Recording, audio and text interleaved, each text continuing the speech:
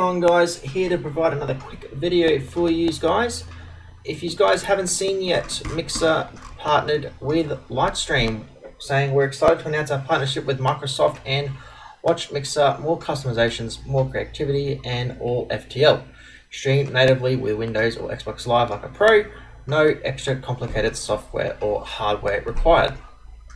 So, what does all this mean for you guys?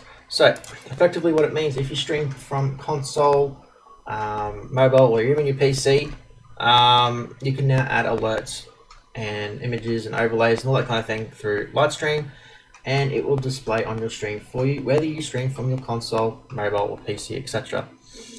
So, here is how to get it rolling and how easy it is. For the moment, it is only available to Mixer partners or pro viewers. So if you're not a pro viewer, you'll not have access to this yet. Pro viewer is available for roughly, I think it's $7.99 a month off the top of my head.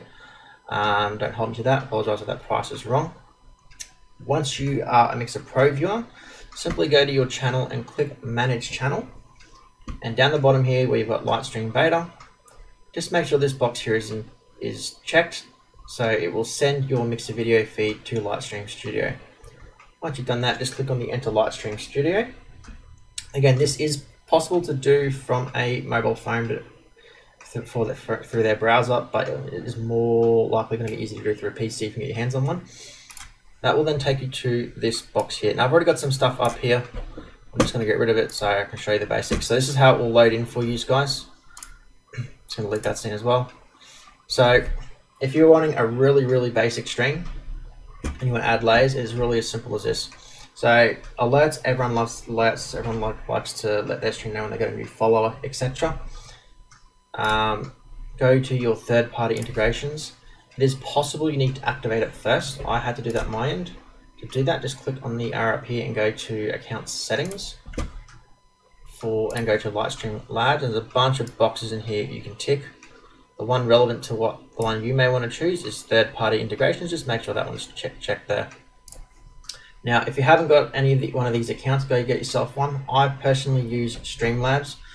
Streamlabs handles all my donations, so people donate and that goes through Streamlabs. The followers go through Streamlabs, hosts, patrons, all that kind of thing. So that all gets sent through Streamlabs and creates the alert system for me. Streamlabs.com is where you want to go if you haven't set that up yet. It's very easy to set up. Again, you can keep it very basic. I'll just quickly go over Streamlabs for you guys. If you want to set up your alert box, go to your alert box. You've got different settings here. So for instance, follows, that's my image there for when someone follows. Got a sound path for it. There's some default files in here you guys can choose. So stock files, that's for music, sorry. Nope, that's my ones I've uploaded. There should be some default ones in here somewhere. I can find it. I can't find them in here. Images, not my uploads. Stock files, images. Here we go. So there's some stock files on there. So you want to keep it really basic and you haven't done any of your own yet.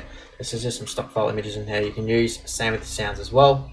Simply choose your desired one and save, and you can set different ones for your follows, subscribers, donations, hosts, etc. Once you set all that up, save down the bottom, and that's your code there you will copy. So you'll copy that code there. You will then come back over to your Mixer here, click on that, and you'll paste that code in there. And then boom, that's it there. So you can make that as large as you want. I wouldn't recommend that. Probably leave it as the same size as what you've got. And then your alerts are done. It's as easy as that. So I can paste my code in there, boom, and then I'm done. Okay. So I'll take that back out, I don't need that. So that's your alert, that's the basics of the alert. So that's all you want, you're good to go. Now there are some stockpile images in here as well you guys can use. So there's some Be Right Back screens, thanks for watching, there's some webcam overlays with some bars at the top, etc. Again, you can upload your own. If I can show you guys that, upload image, yep.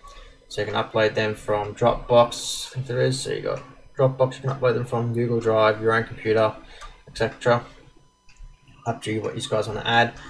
So if you're wanting to add a Be Right Back screen, you will need to add another scene. And then you would go image, Be Right Back screen, and then it's on another scene. Okay, don't go putting on your starting scene because then it's going to cover your game. So you'll need to create a different scene for each type of these you would want. So if you want a starting soon screen, a be right back screen, an offline screen, you will need to create a different scene for each one of those.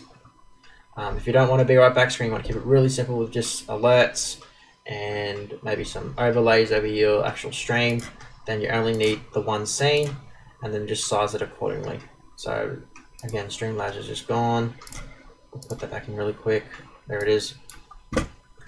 You could add in a webcam overlay like that. Again, I'm just doing some dummy stuff here for you guys. You guys get the idea. Now, once you guys are done, that is literally all you should have to do. Now, once you've done that, simply you just need to stream as you would normally stream. So there's a FAQ section here if you guys run into any problems through Mixer. Do I need to launch Lightstream Studio every time I want to start streaming? No, you do not. After you're creating and editing your project, just start your broadcast as you normally would from your preferred streaming client. Your video will be sent to Lightstream and your viewers will see the customizations you've added.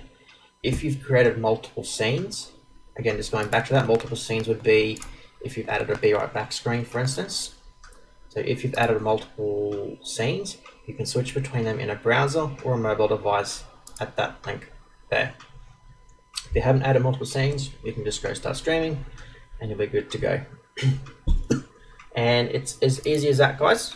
So I think this will be great and beneficial for all the Xbox console streamers out there, and also mobile. I do use it for mobile myself, so I will be using it for my mobile stream when I do that.